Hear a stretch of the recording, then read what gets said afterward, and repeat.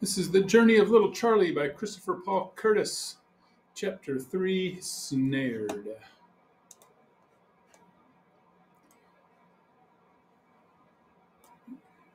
Oh, getting a little delay here. It was hard telling one day from the next. The only thing that kept me and Ma from losing our minds was working in the fields. Whilst everything else around us was changing and hard to think about, the fields was always the same, always something you could count on. Things got turned upside around. Instead of looking forward to sunset, I wish the sun would get stuck right at noon and stay there, because the fields was the only time I didn't start thinking about Pap's undoing. I don't remember exactly how long it was. Excuse me.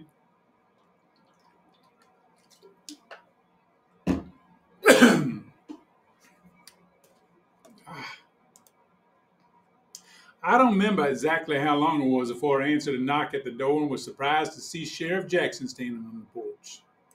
"Morning, Sheriff." "Morning, little Charlie." The sheriff looked me up and down. "I noticed the other day you done growed a lot, boy." "Yes, sir." He grabbed my arm and whistled. "You stronger than most full-grown men, ain't you?" "I don't think so, sir." "Big as your arm is, it wouldn't take much for you to knock down a small tree with one swing, would it?" "I ain't never tried, sir." "Yup, as big as your arms is, I bet it wouldn't."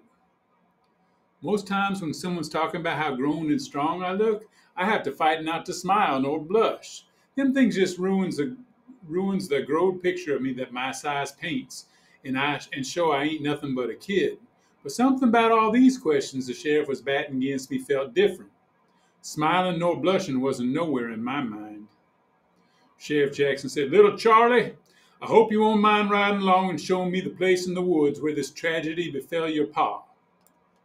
The uneasiness that was churning round in my belly started making itself heavier.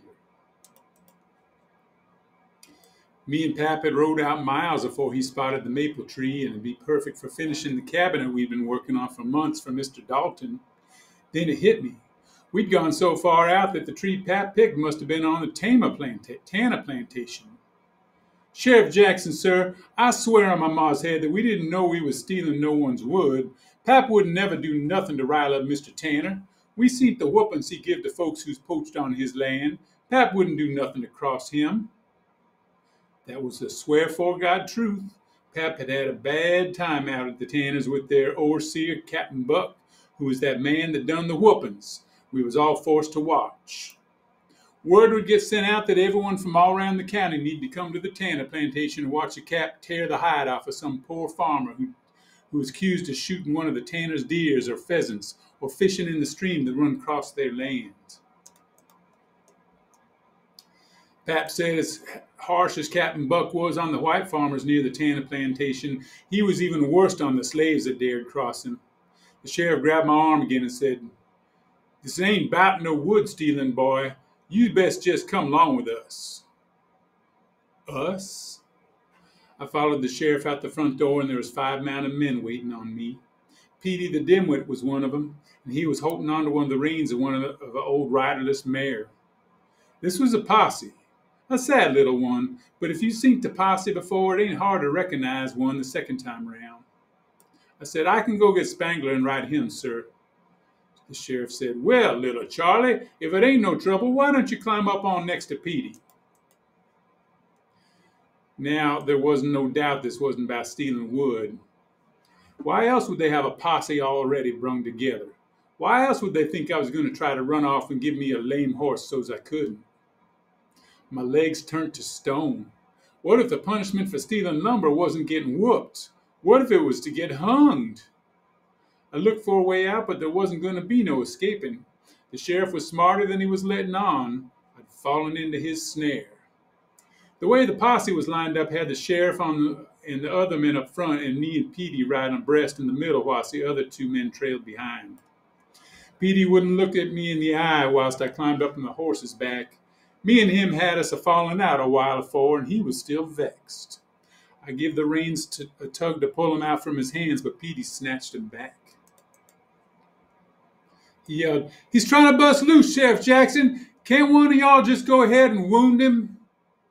The sheriff said, "He ain't trying nothing, Petey. You remember what I said. We's all got a job here, and yourn ain't nothing but to hold on to them reins."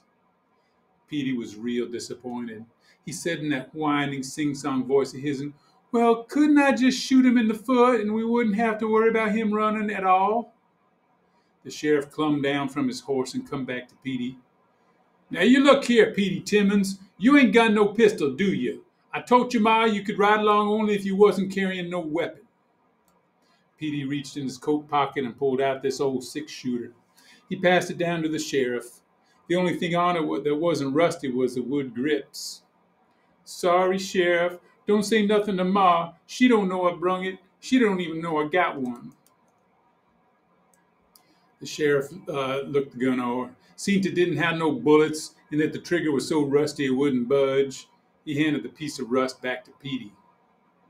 Sheriff Jackson winked at me and said, "Listen here, Petey. You got to promise me if little Charlie do try bolting, you got to throw that six-shooter at him as hard as you can."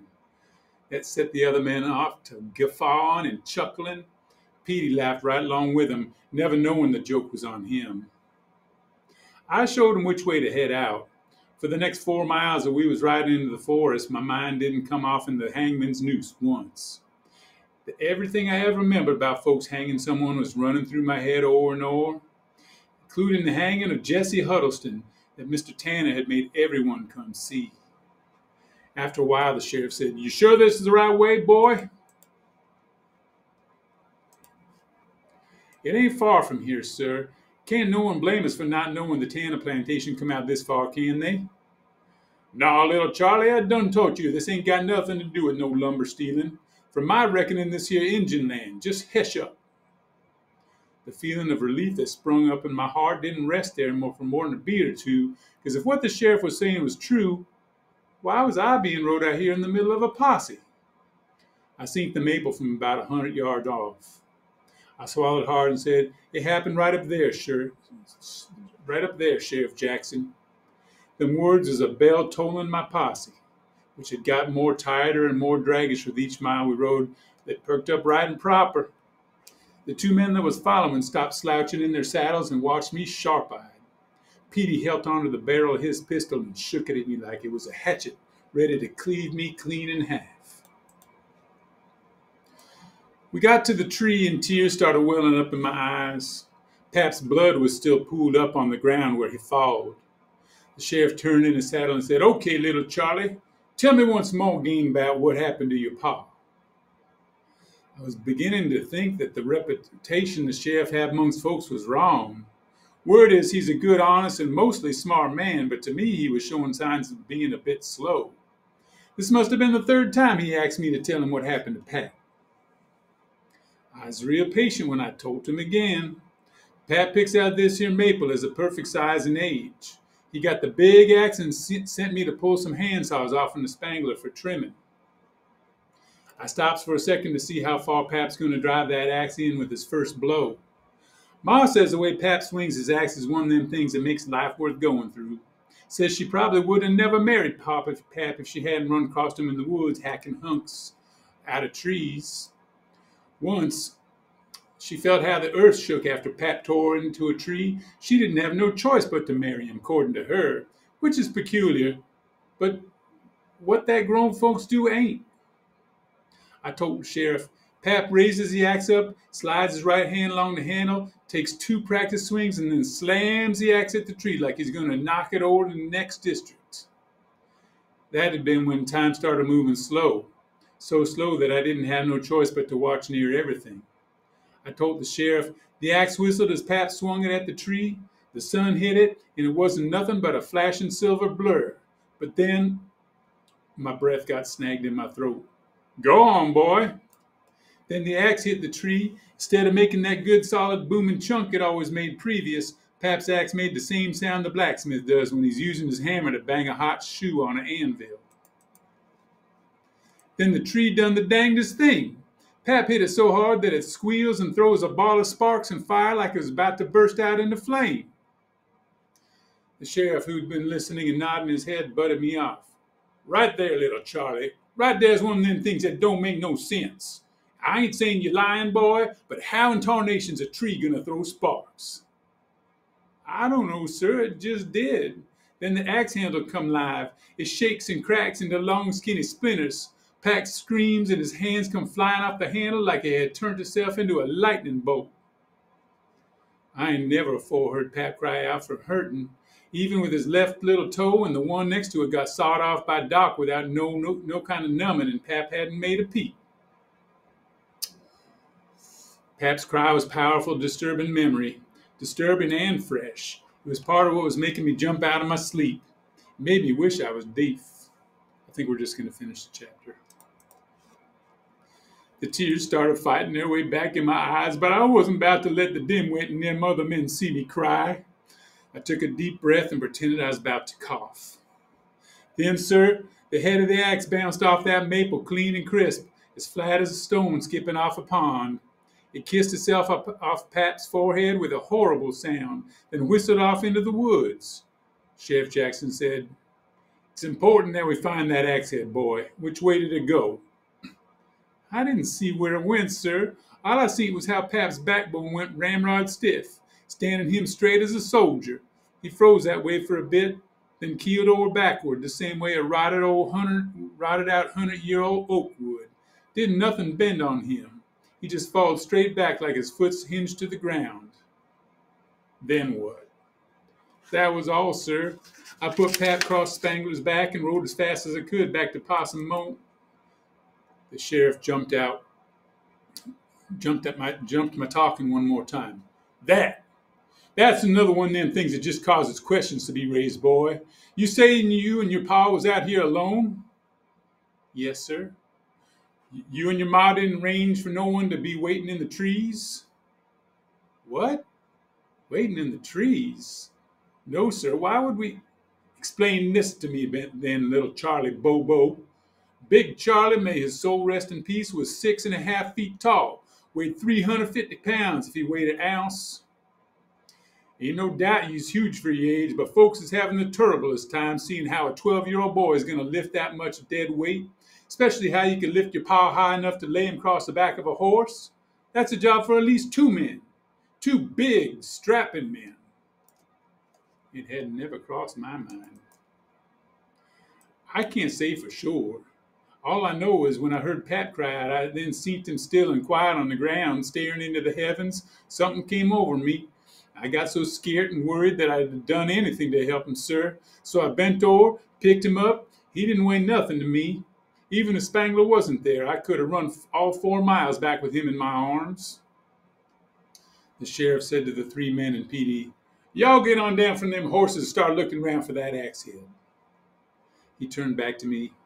This time when he talked, he'd quit being so mad at me. "Son, you got to understand why we got questions about what happened out here. There wasn't no witnesses, and, well, to be blunt, word's going around that your pa had come into some money and was fixing to run off to Cincinnati with..." The sheriff looked mighty discomfited. "Well, with someone who wasn't your ma. You saying you didn't know nothing about that?" It wouldn't have been no more surprising if Spangler sprouted wings and flew off to scare mice under the Queen of England's chair. Pap running off to somewhere called Cincinnati? The sheriff seen his words knocked me into a cocked hat.